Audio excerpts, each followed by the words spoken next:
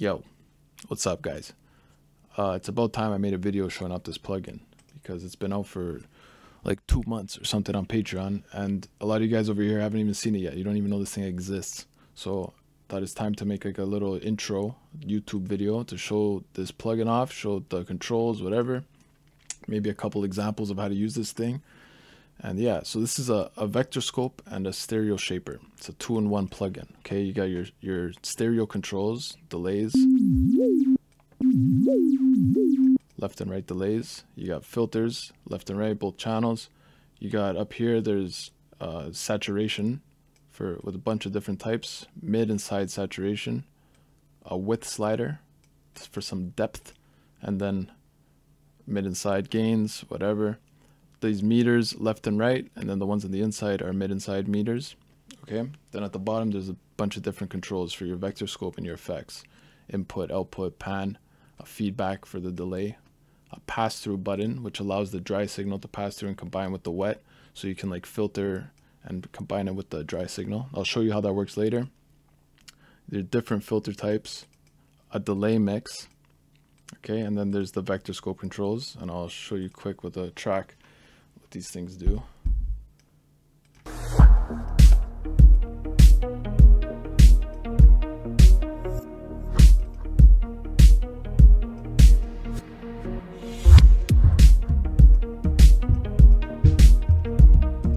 Okay, so yeah, all that, plus it has its own dedicated vector scope mode. So say you don't want a stereo plugin, don't worry, you got a vector scope, and you can use that to monitor and stuff. Oh, also there's all these controls here are for left, right, and mid side mode, so you can have delays for your side signal, you know, filters for your mid side signal. There's also presets. You can save and load presets with this thing. And I've added resizable GUI. This is the first time one of my plugins have had that. Okay, so yeah, that's what this thing does. And I was thinking maybe to add some samples, like some vocals or something, to show you guys how you can use this thing as a utility, and maybe a couple ways to use it as a creative plugin as well, because this thing is you can do it all. All right, so I'll be right back.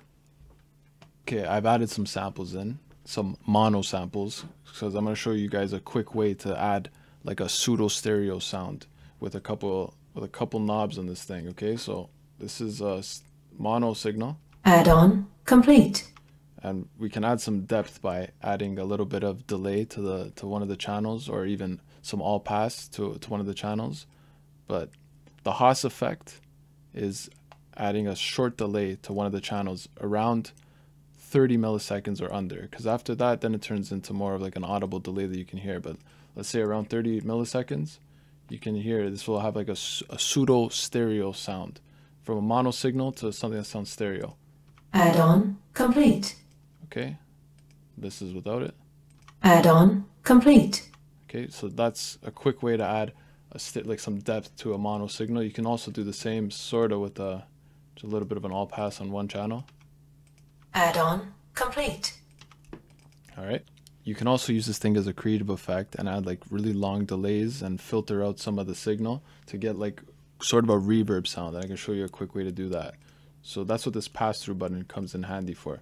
So let's add like 2 pretty long delays for both channels and hit the pass-through button, so the dry signal will play along with the wet signal. Add-on complete. So with that, we can now filter out some of the wet. So let's say we want to take out the lows and just have like a long reverby delay sound with just the wet signal. Add-on complete. And then just add feedback. Add-on complete. Our allies' base is under attack. Our allies are being attacked. So there's a lot you can do with that. Also, you can even put in some saturation. Add-on complete. Our allies' base is under attack. Our allies are being attacked. Auxiliary miner units activated. Base is under attack.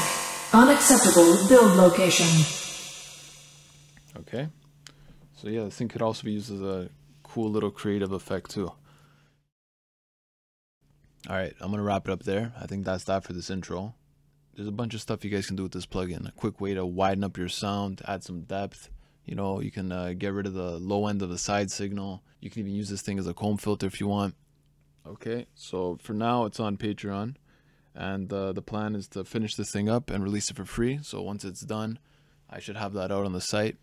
And as of recording this, it's March 14th. So happy Pi Day. Shout out to all you nerds out there. I know there's a bunch of you nerds, okay? Shout out Stack Overflow. I just finished my website. I remade that thing. It's looking pretty good right now. So you guys can go check that thing out. Hopefully once this thing's done, there'll be a download link on there.